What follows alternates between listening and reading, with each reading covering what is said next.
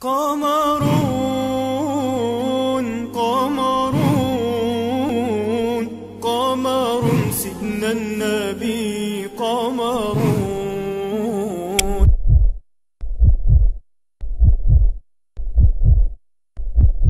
بسم الله الرحمن الرحيم. ألا إن أولياء الله لا خوف عليهم ولا هم يحزنون الذين آمنوا وكانوا يتقون. صدق الله العظيم. Turkey, the year of 1929. Trabzon, a city of the Black Sea pullulating with scholars and a source of friends of Allah. In a village called Tavşanlı, in the township of Of, one father's prayers were accepted, and one mother's dream came true. After many years without children, Ali Efendi and Fatima Hanım had a shining baby boy. Mahmud Efendi's maturity in his childhood astonished everyone around him. People in his village named their children Mahmud in the hope that they too would be like him. At the age of 6, Mahmud Efendi memorized the Quran under the supervision of his parents. When he was still young, Mahmud Efendi traveled to Kayseri for the sake of Islamic studies and took some lessons, like Arabic and Persian languages, from Tesbihçizade Ahmet Efendi, who was an esteemed scholar in that region. After remaining in Kayseri for a year, he returned to his home village Of and studied the recitation of the Quran from Mehmet Rüştü Aşık Kutlu Hoca Efendi, the most renowned Qiraat scholar of that period. Mahmud Efendi learned the sciences of rhetoric, Islamic theology, the Islamic law, principles of Islamic jurisprudence, and other Islamic sciences by Çalekli Hacı Dursun Feyzi Efendi, the senior professor of Süleymaniye Medrese, who was a distinguished and specialized scholar at the intellectual and rational sciences and transmissive sciences. Mahmud Efendi received his diploma with perfect appreciation when he was just 16 years old. Bandırma City. In June 1952, Mahmud Efendi went to Bandırma, a sea town of the Marmara, for his military service. It was during this time that he met his spiritual guide, Shejh El-Hanefij En-Nakshibendij El-Halidij.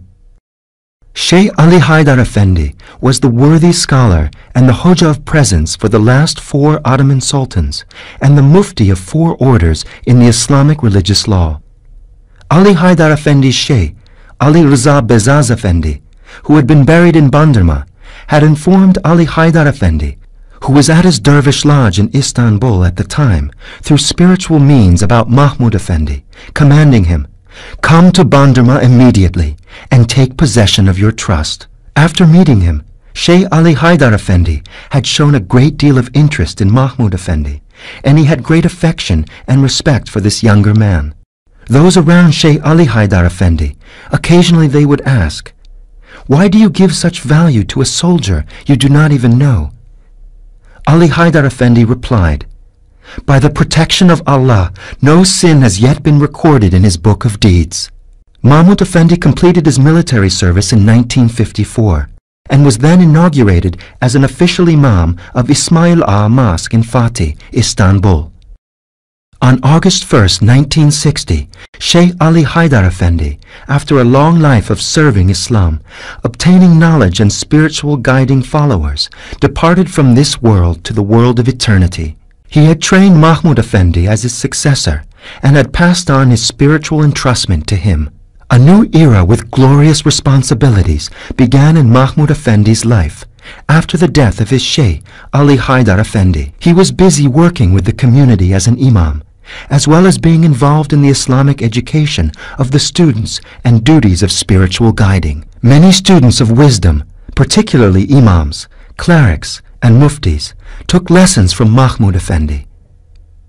Shejh Mahmud Efendi always encouraged people to seek education, implement wisdom, and aim for goodness. Many statesmen visited him and paid special attention.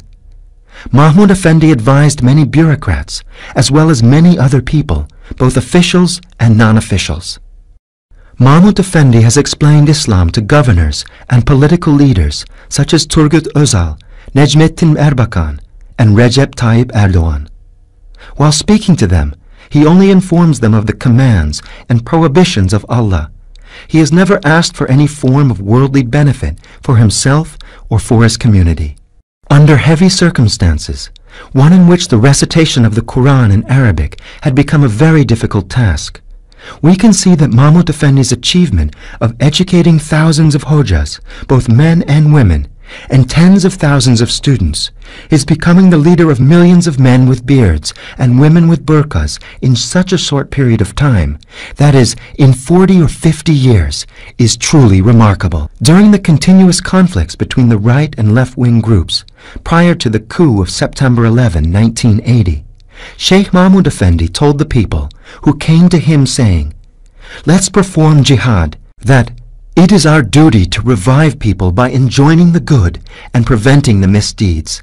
It is not our duty to kill people."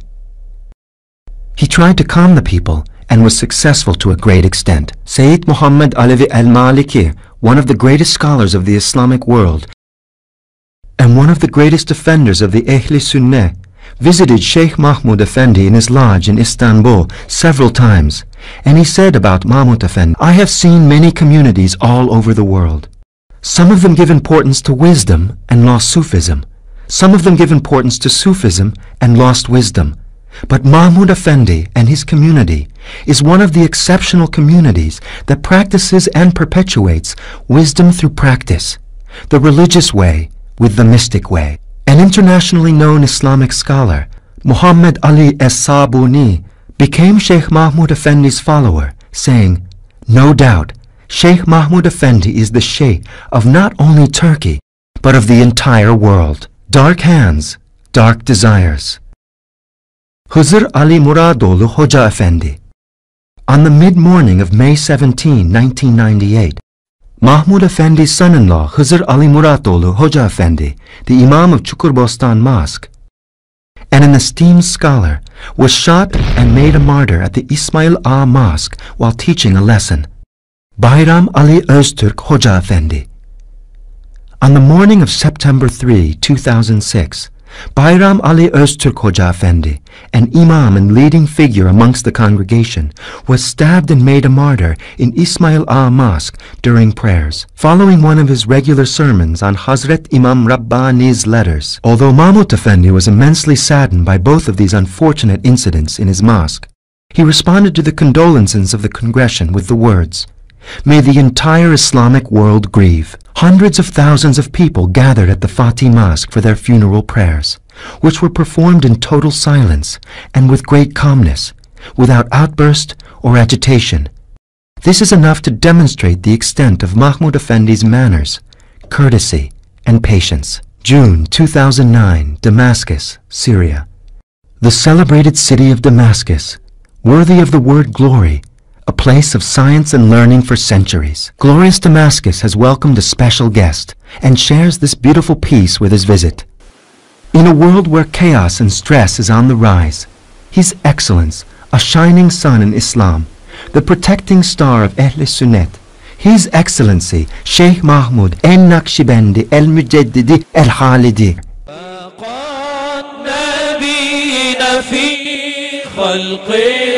وفي خلق ولم يدانه في علم ولا كرم مولاي صل وسلم دائما أبدا على حبيبك خير الخلق كلهم.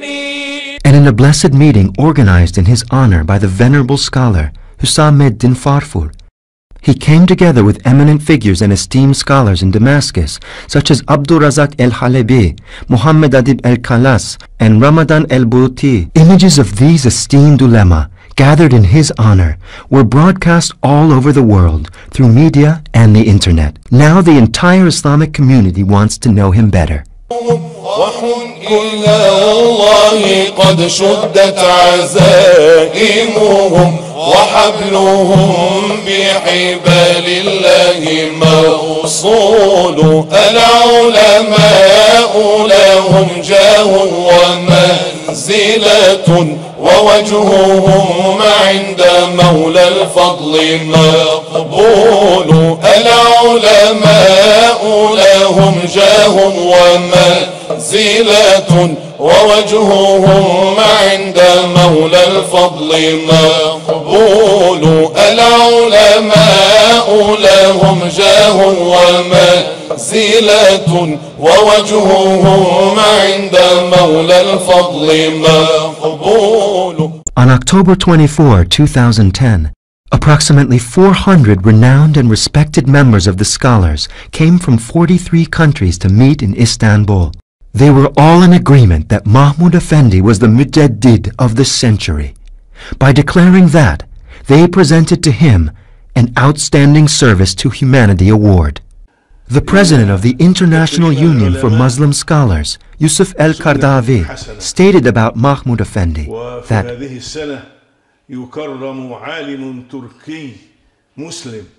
rewarding the scholars is a beautiful Sunnah act, and this year a Muslim Turkish scholar is to be rewarded.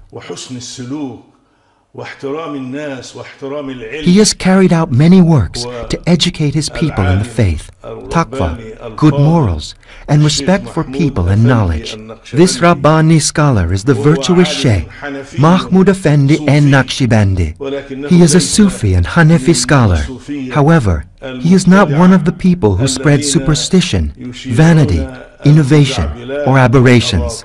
On the contrary, he firmly adheres to Allah's book and the Prophet Muhammad Mustafa, peace and blessings be upon him.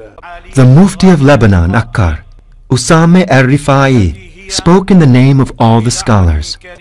Acting as principal on my own behalf, I speak in the name of the worthy scholars who have chosen me as their spokesman on commission. Upon the invitation of the Higher Islamic Education Institute of Hyderabad, India, we have assembled here to reward an honorable scholar and a sublime member of the Ummah. This sublime personage has performed a magnificent act from our ancestors, combining the present day with our deeply rooted history. Instead of writing a few books, he has inscribed his words on the people. This personage is a mobile book that ensures Allah's judgments on the earth. This light upon light has not only discovered the true path, but also provides guidance to the path for others. He reflects all the beauty that is within him onto humanity, and by ordering good and forbidding evil, he has hoisted the standard of the truth and has helped to form people who carry this light to every area. This personage is none other than my master and elder, His Excellency Mahmud Efendi El-Nakshibendij El-Muxheddid El-Halidij, a sublime scholar of purity and taqwa, one who protects Allah's book, one who embraces the Sunnah of the Prophet, who combines the Sharia with the truth, who is imbued with the Sharia and the truth, who continuously says, "My Lord, you are my sole intention, and my sole responsibility is your consent." May Allah protect and watch over him. May He make His breath continuous upon us. May Allah allow him to enrich us with His blessings and help. Prophet Muhammad, peace and blessings be upon him, stated that Allah will send a scholar at the beginning of every century to renew the Ummah's religion. Thus, I state that at the beginning of the 15th Hijri, the 21st Gregorian century, as the result of research and in keeping with the truth, that our master, Mevlana Shejh Mahmud Efendi El-Nakshibendij El-Maturidij El-Halidij, carries all the necessary qualities of resurrecting and reforming the Ummah, that is, of being a Muxheddid, the reviver. This individual, as one who combines his words and actions, something that is essential, must be the person to renew the religion of this Ummah at the beginning of this century. In April 2011, he performed a spectacular umrah, together with over 50,000 of his followers and lovers. Something like this had not been witnessed for centuries. لبيك اللهم لبيك لبيك لا شريك لك لبيك إن الحمد والنعمة لك والملك لا شريك لك. ما شاء الله سبحان الله وما حول. Geri gel. Sen de kendi açık. Sen de kendi.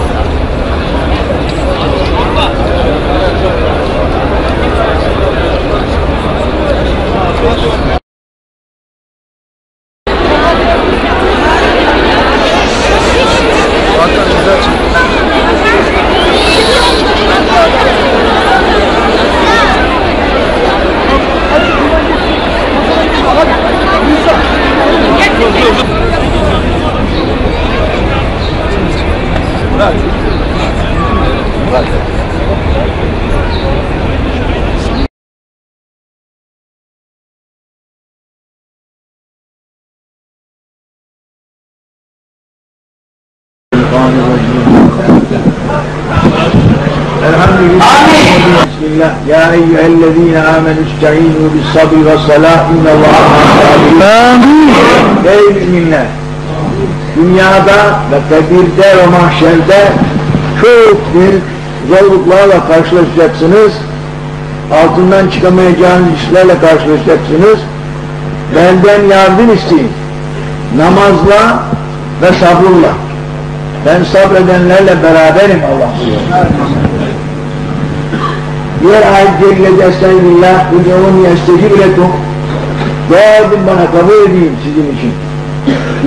Bir hadis-i şerifinde Resulullah sallallahu aleyhi ve sellem yenzilu Rabbuna tebareke ve teala kulle leyleti ila semâi dünya hîne yebkâ sülüsü ab ve yekul men yedûni fe estecibe leh ve men yes'elni fe u'tiyehu ve men yestağfirni fe gafire leh. Yani her gece gecenin müştehit dedikleri kalınca Mevlana Teala Tekaddes Hazretleri birinci kat semaya nüzul buyurur ki duadan var mı kabul edin, bir şey İslam var mı vereyim,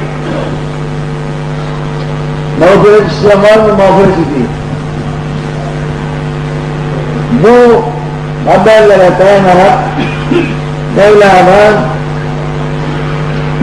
istediğimiz şey evvela Kur'an'ı düzen ihsan edeceğiz. Kur'an'ı düzen ihsan edeceğiz. Kur'an'ı düzen ihsan edeceğiz. Mahmud Efendi's sermons, which have been given regularly over the years, have been collected and archived by the followers. As a result, 6 volumes have been published. Mahmud Efendi has given sermons for over 50 years, on every day of the week. When we consider only the number of sermons for women that have been recorded regularly over the last 10 to 15 years, it is obvious that the entire collection of sermons will reach 100 volumes. The most original and beneficial work of Mahmud Efendi is the work of translating the Quran to the Turkish language, named Quran Mecid.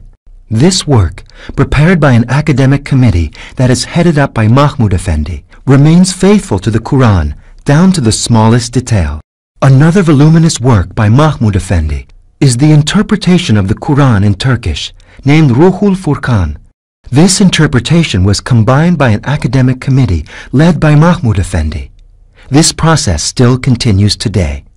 Shejh Mahmud Efendi has established various religious, social, and charitable organizations and foundations, such as the Muxheddid Mahmud Efendi Foundation, the Marifet Association, the Federation of Marifet Associations, and the Ehli Sünnet vel Jamaat Confederation to offer a much better service to Islam and all of humanity. His organizations and foundations give service in education, culture, scientific research, health, charity, national and international social organizations. His nearest service team publishes monthly a scholarly and cultural magazine named Marifet. Shejh Mahmud Efendi is keen on developing relationships and cooperations, especially between Muslim people and countries, and wants a peaceful world. Today, Shejh Mahmud Efendi, the Muxheddid, has millions of followers and lovers all over the world, and he is the most eminent figure at the advancement of Islam. Lovers from all corners of the world continue to visit the humble abode of Mahmud Efendi in Çavuşbaşı, Istanbul, which he named the Call to Religion building.